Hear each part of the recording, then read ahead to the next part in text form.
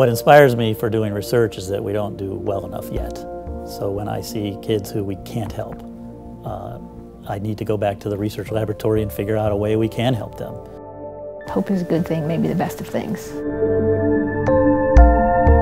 I try to raise as much money as I can. It's like a drop in a bucket, but we've raised over $200,000 since Kevin passed away. So he would be 28, and obviously he passed away 11 and a half years ago. Came back to the doctor's office.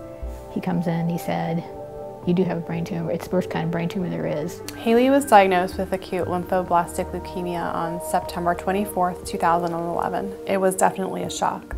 The treatment is broken up into segments, and they call frontline treatment is about 10 months. So Haley's received quite a bit of IV chemotherapy. She takes oral pills daily now. She's in what they call a maintenance phase. Every 12 weeks now that she has to take steroids, which is really difficult on her and us. She also has very frequent lumbar punctures where they administer chemo to her spinal fluid. You don't have a choice.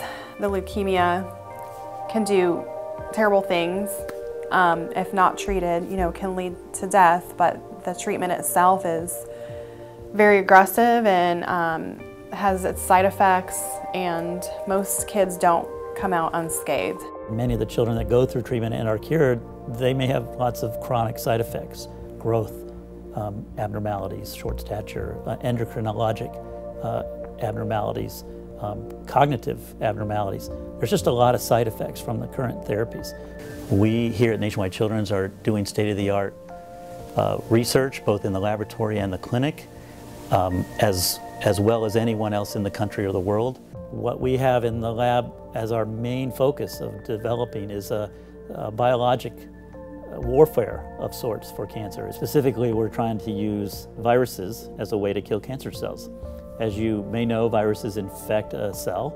They turn a cell into a live virus factory, produce many more themselves, and kill the cell in so doing. Those viruses can then spread to the next cell, to the next cell, and to the next cell. And that's what a cold is. You get a cold virus, it infects your nasal mucosal cells, kills those cells, and produces a lot of cellular debris, and you blow it out your nose.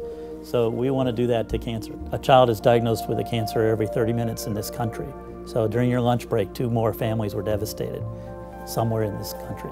Over the last 50 years now, we've pretty much maxed out our ability to use chemotherapy, and now we need something different. Only 3% of cancer research funded by the National Cancer Institute goes to pediatric cancers. That's a very small amount of dollars, and those dollars are shrinking.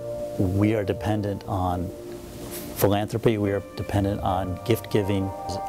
That to me is sacred money. That's hard-earned money. That's money that folks are giving out of their back pocket. And if we help one child with a new therapy that was developed because of donations, everyone who contributed to that can feel proud. I just keep plugging away with my little fundraiser and try to do what I can. Funding pediatric cancer research is extremely important.